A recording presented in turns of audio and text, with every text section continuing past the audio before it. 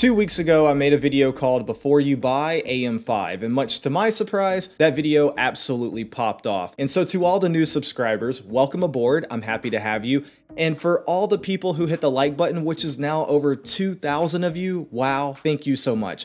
Now, the majority of the comments were positive, but unfortunately, some of the comments were actually quite negative, and I do want to address some of those comments, not because I can't take criticism, but only because a lot of the negative comments I feel like are weaponizing other big tech YouTubers' content in order to spread misinformation or in order to fanboy for their platform of choice or whatever. And so I want to address some of that. Now, first of all, let's address the elephant in the room, Asus. Yes, Asus has royally screwed up, point blank period. There's no doubt about it. And when it comes to AM5 and all the AM5 issues, Asus is by far the worst motherboard to go with. I will agree with anybody on that. I think the evidence is absolutely overwhelming. However, I do think where some of the things start to fall apart is assuming that Asus is the only motherboard manufacturer that has these issues and that AM5 has no other issues outside of the Asus motherboards. That is simply not true, and that is what I want to address today. Now, Steve from Gamers Nexus did an entire video calling out Asus and basically calling them a scumbag company. And rightfully so, because Asus did try to issue a beta BIOS and tell people, hey, it's not stable and we can't guarantee it'll work. And by the way, if it does mess something up, we won't cover it under your warranty. Obviously, that is a massive problem and no one's gonna be okay with that. And so Steve rightfully called them out for it. So thank you, Steve, for that. Thanks, Steve. And then on top of that, JayzTwoCents did his own video talking about how he was officially ending his partnership with Asus. They can't even send him a functioning motherboard with the correct color. So how in the world are they supposed to take care of all the other customers? I mean, come on, guys. This is ridiculous. This is a big tech YouTuber who is here to promote your products and help you sell units, and you can't even get him the right components that work. I mean, come on.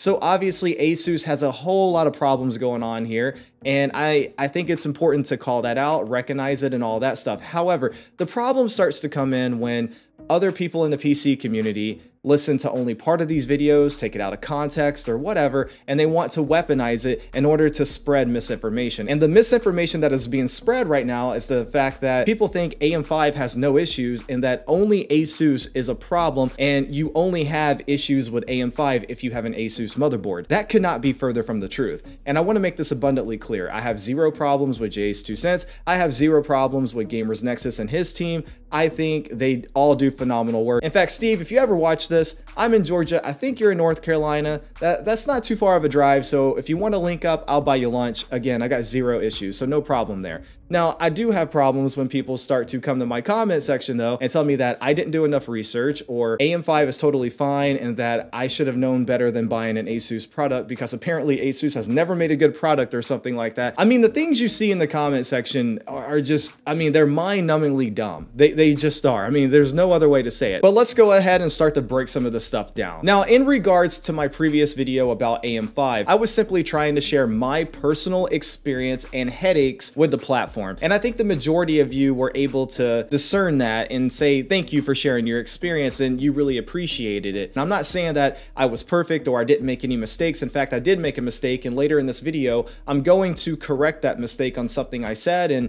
stay tuned for that. I have no problem admitting when I'm wrong about something.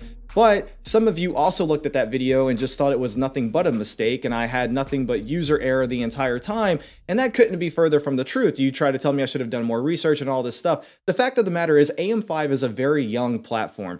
There are plenty of growing pains with it. There are still lots of things we don't know. At the time of me buying my AM5 platform, Jay had not yet done his video about Asus. Steve had not yet done his video about Asus. And all the videos that Jay had provided about AM5, I watched, I took into account. I knew I would have some issues and some headaches, but nothing to the actual extent of what really happened. And so that's why I made my video, because I was floored by just how bad my experience was. And you got to keep in mind, I'm a small YouTuber, I'm not making a lot of money, so I had to use what little bit of money I did make to go buy all of this stuff, which is incredibly expensive. These platform upgrades are not cheap. When I spend my money on something that's very expensive and I have nothing but a bad experience from it, I'm going to share that with you so that you can avoid the mistakes that I made. And so again, like I said, the majority of you understood where I was coming from, and I do appreciate that. But for the rest of you, let's address some of that misinformation. So first and foremost, no,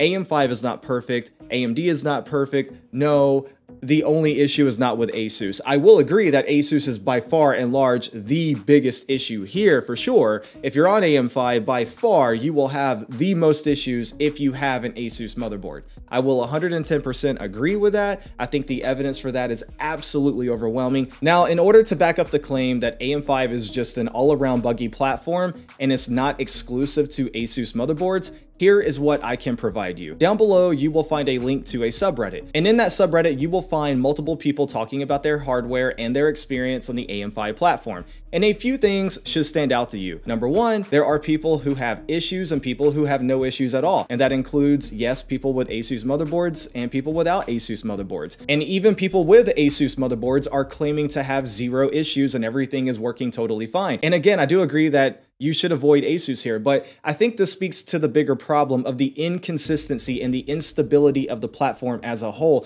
You can't simply just point a finger and say, hey, if you have an Asus motherboard, you will have issues, and if you avoid Asus, you won't have issues. That's not true, but yet that is what so many of you are trying to say in my comment section now. Now, in addition to all of this, I did additional research per your comments, and I talked to people in my Discord, and I polled my community here on YouTube and took in over 1,000 votes, and here are a couple of testimonials. One user by the name of Omega XD talks about having an Aurorus B650 Elite 8X motherboard, and initially he had some post issues with a DRAM light, and he had to put one stick of RAM in the A2 slot to even post, but then once he got in the Windows, he still had a DRAM light. Now, I'm a bit confused here because I've never been in a situation where I'm in Windows, actively using it totally fine, and yet I'm getting postcode lights on my motherboard.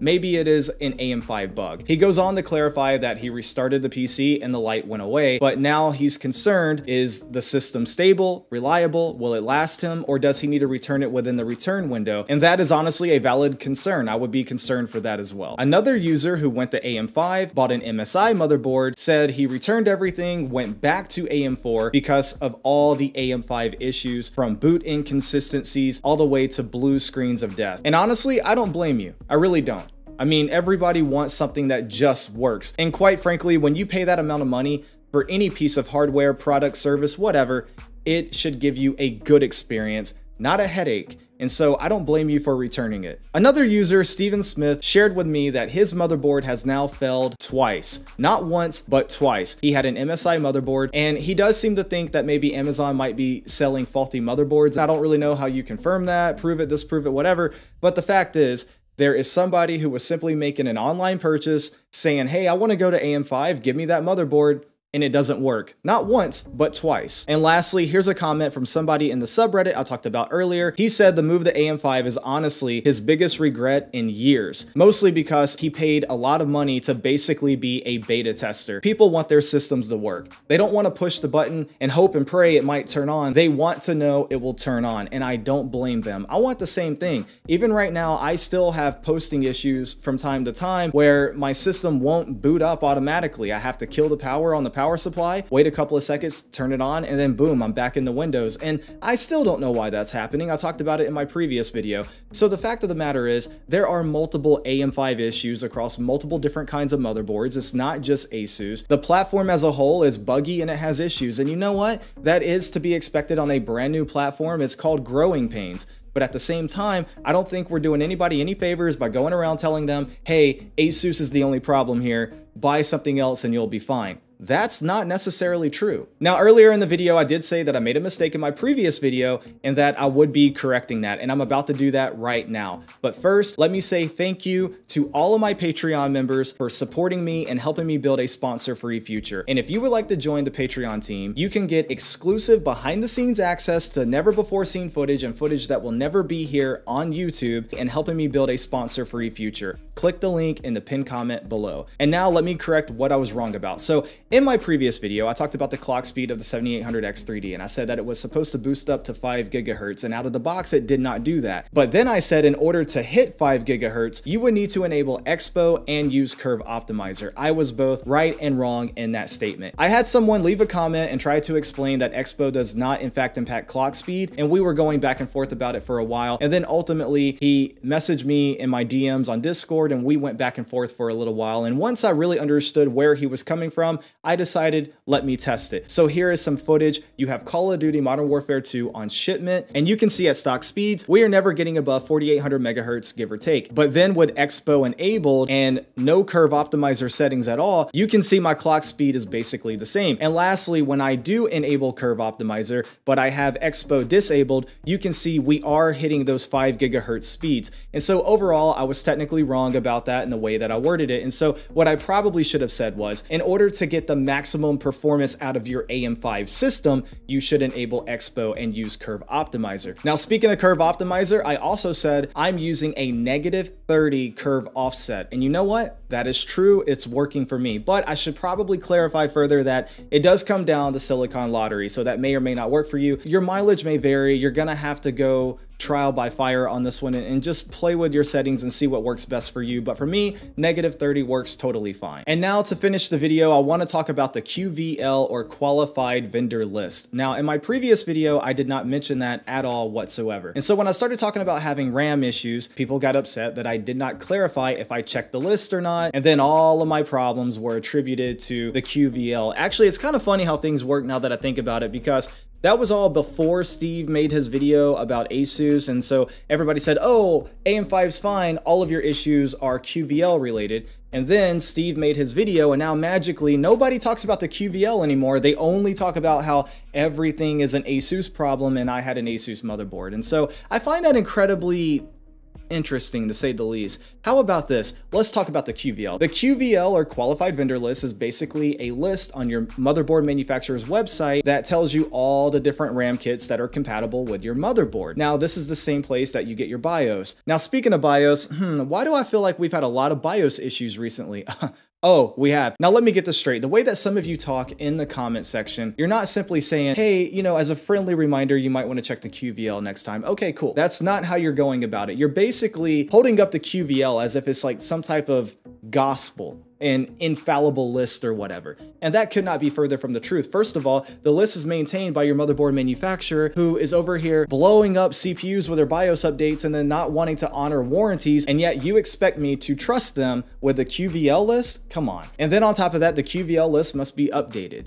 And it is totally possible that they are behind on updating the list. So technically you could have a RAM kit that is compatible, but for whatever reason, it's not on the list. And so therefore, if you're only relying on that list, maybe you missed out on getting some cheaper RAM and saving yourself some money, or maybe you missed out on getting some better performing RAM because it all wasn't on that list. I'm not saying you should never look at the list. I'm not saying that the list is never right. I'm not saying it's not a good tool to have, but what I am saying is that it is not the end all be all, and the amount of comments I got about that thing is a little bit ridiculous. Now, when it comes to the AM4 platform, that's a different story. That platform has been around for multiple years now. It is rock solid.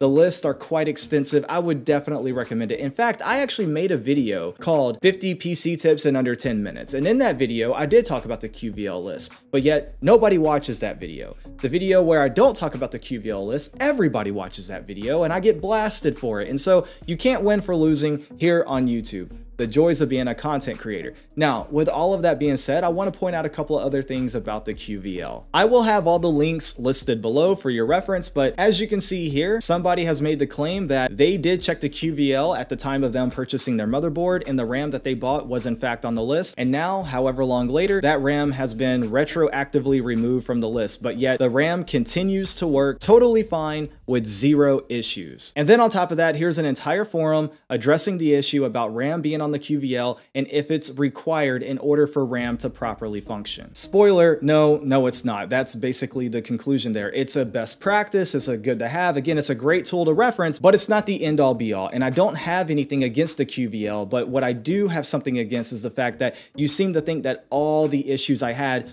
were simply attributed to the fact that I didn't check the QVL or I bought RAM that wasn't on the QVL. I'm not saying the QVL is bad. It's great, actually. Have it as a good resource, but don't act like it's the only way to buy RAM and that if you didn't buy RAM that way, you were definitely guaranteed to fail.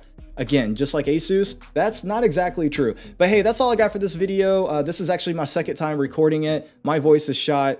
Please show support by hitting that like button, dropping a comment, and if you're new, get subscribed, check out the Patreon for additional benefits.